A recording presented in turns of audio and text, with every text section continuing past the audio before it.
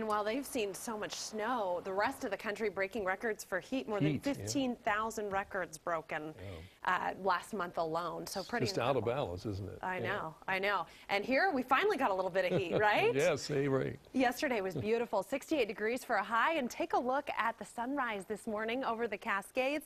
We got a little bit of blue skies and sunshine early on. A little hazier now, but watch as it comes up. Just a gorgeous day.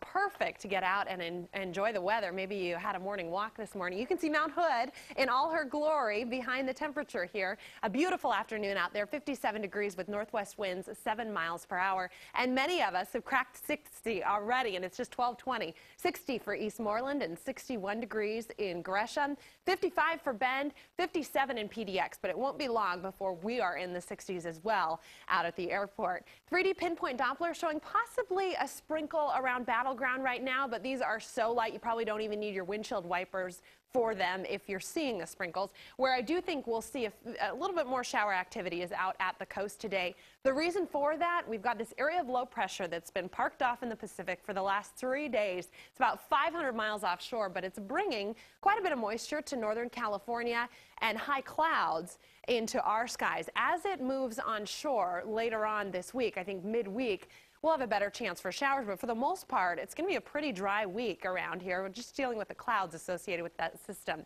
Here we are Tuesday, 5 o'clock in the evening. The potential for some very light showers to pop up, and then we dry out Tuesday night. Wednesday afternoon, the chance for some more light showers, and then we'll fast forward on through Thursday, and there's a chance of another light shower or two. But this isn't a major front that'll knock our socks off and get us very wet at all. Just a few sprinkles every now and again. So here's what's ahead. We have a mild start to the week. We'll be in the 60s today and tomorrow. Showers are possible, especially Wednesday and Thursday, as you saw.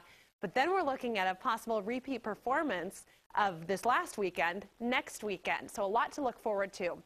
Today's highs along the coast in the 60s. In fact, a lot of us are warmer than these temperatures right now, so we'll have to bump those up a couple of degrees with sprinkles at times and mostly cloudy skies, but still a very pleasant day. I-5 corridor in the mid to upper 60s, so one of the warmest days of the year for us in the I-5 corridor. Mostly sunny and warm east of the Cascades. Madras, almost 70 degrees today. Filtered sunshine for the Cascades, another spring skiing type of a day. 7,000 feet is where that snow level is. Don't need to worry about that, though, because we won't be seeing any snow. Partly sunny skies through the gorge with 70 for a high in the Dalles.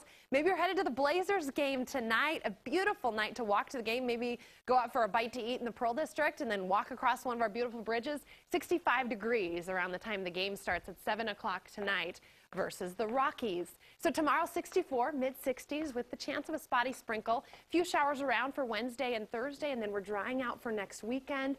Looking for temperatures in the mid-60s again. So pretty nice. That's wonderful. I know. Thanks, Sally. It's been a real treat.